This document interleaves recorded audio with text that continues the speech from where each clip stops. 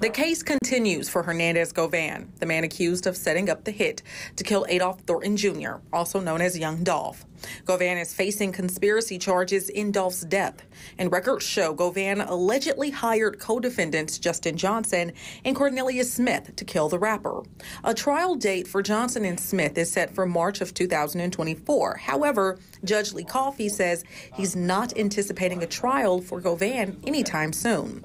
Govan's attorney tells WREG they won't seek a resolution until after the co-defendant's trial. We're still in negotiation, and my client is looking forward to bringing this to an end. His attorney says they have not made any plans for Govan to testify against Smith or Johnson. That's in the hands of Mr. Hageman, and he would have to seriously negotiate with us. Govan was released on bond earlier this year. As a condition of posting bail, he was placed on house arrest, only allowed to leave his home for medical reasons or if he needed to meet his lawyer.